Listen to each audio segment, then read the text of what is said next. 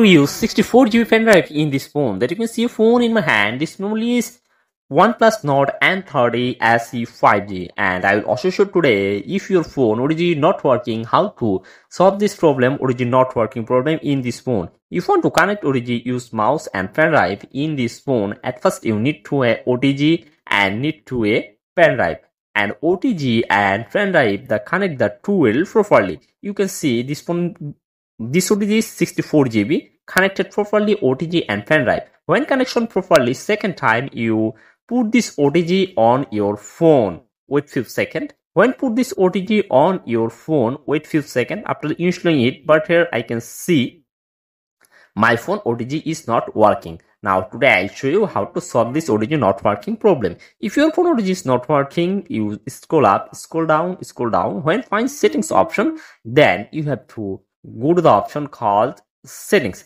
And then when go settings, you can see many options from here, and you can see an option called scroll down, additional settings. Then you have to go to the option called additional settings and scroll down again. You can see an option called OTG connection. You just turn it on this option OTG connection and wait few seconds after installing it. But here I can see my phone OTG is working properly.